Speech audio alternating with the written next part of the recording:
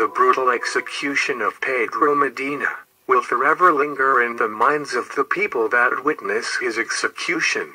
Pedro Luis Medina was born on October 5, 1957. He was a Cuban refugee. Medina came to the United States from Cuba in 1980 as part of the Mariel boatlift when he was 19 years old. He was released from a Cuban mental hospital immediately before leaving Cuba. Medina lived in the Orlando area and was befriended by Dorothy James. In late 1981, Medina moved to Tampa. Dorothy James was found dead in her apartment on April 4, 1982. She had been gagged, stabbed multiple times, and left to die. Early in the morning of April 8, 1982, Medina was found asleep in James' automobile at a rest area on Interstate 10 near Lake City and was arrested for theft of the automobile.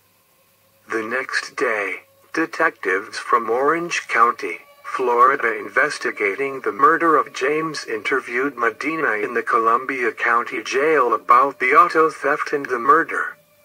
Medina's explanation of how he came to be in James' vehicle was not believed by the detectives. Medina was arrested and indicted for the murder of James. Medina requested a psychiatric examination and was examined by 2 psychiatrists. Each determined that Medina met the statutory criteria for competence to stand trial. The trial court found Medina competent to stand trial. Medina was tried before a jury in Orange County on March 15 to 18, 1983. Medina testified in his own defense and denied murdering James. However, Medina admitted being in James' apartment the night of the murder and that he was in James' apartment when James was dead.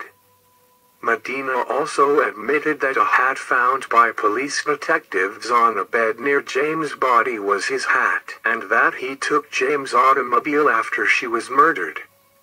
Medina admitted driving James' automobile to Tampa and offering to sell the automobile to a man with whom he engaged in a fight at the time of the attempted sale.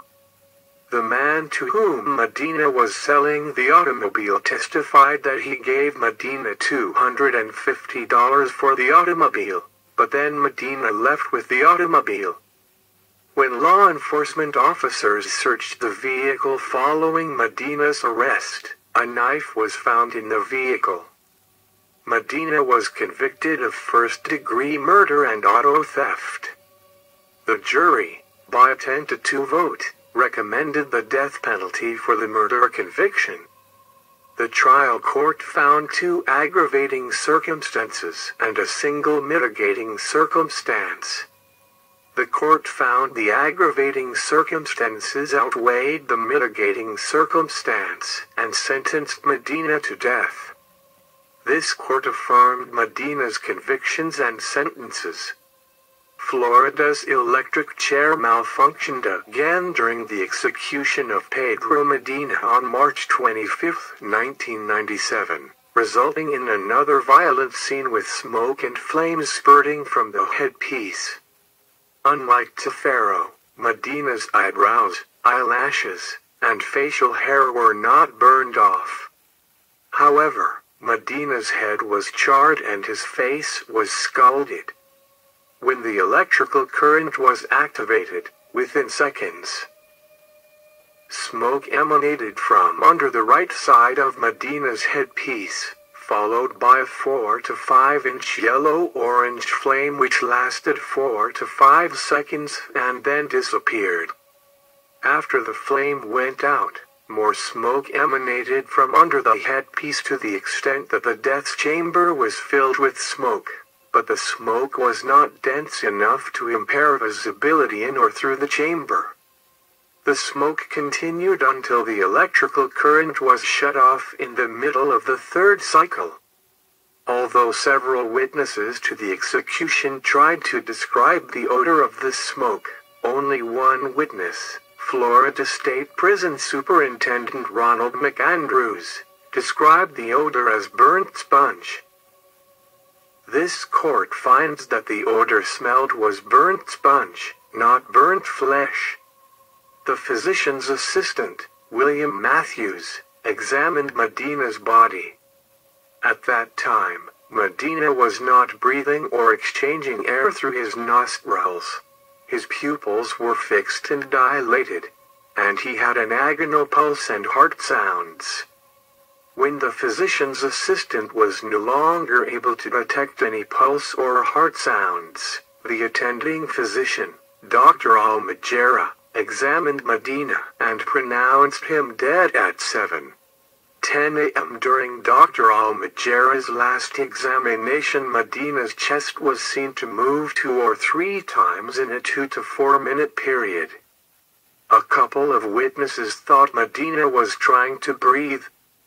Several witnesses did not describe it as attempted breathing, but as a lurching, spasmodic movement, a shudder, and outward not upward movement.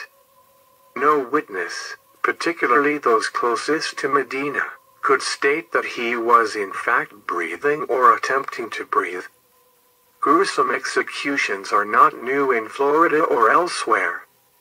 In 1990, when Florida killed Jesse Tafaro, 6-inch flames erupted from his head when the electricity was turned on.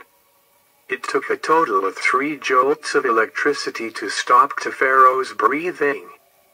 Lethal injection, which is viewed as a more humane way to kill. In 1992, it took Arkansas prison officials almost an hour to find a suitable vein on Ricky Ray Vector, a mentally retarded inmate, to administer the lethal injection.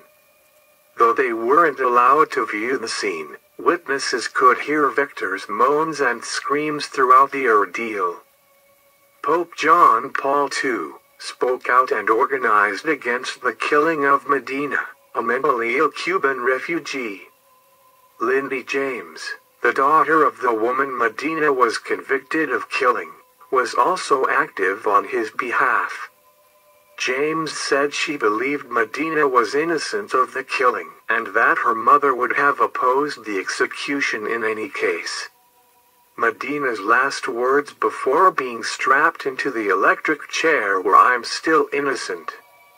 An autopsy found that Medina's death was instantaneous due to massive depolarization of the brain and brain stem when the first jolt of electricity surged through Medina's body. A doctor described it as like turning the lights off. A neurologist testified that the apparent breathing movements were likely caused by the last vestiges of survival in the brain stem after the brain itself had died.